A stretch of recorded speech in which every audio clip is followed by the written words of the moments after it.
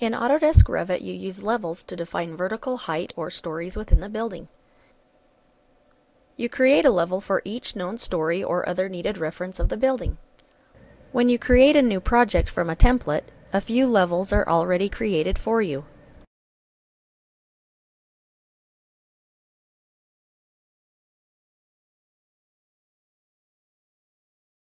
You can modify both the instance properties of a level or the type properties.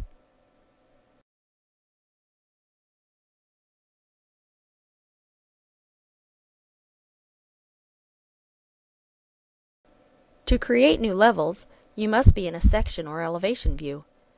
If you indicate you want to make plan view, the level is considered a story level, and the corresponding plan views are automatically created for you.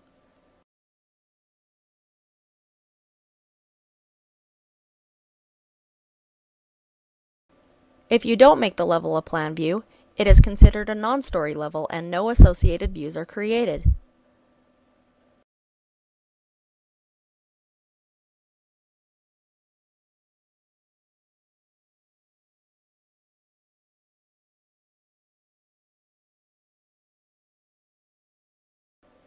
When you add walls or other level-based elements to your model, you can reference the levels to specify the height of the elements.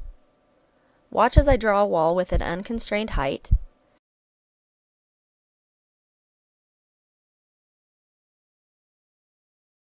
and another using level 2 for the height.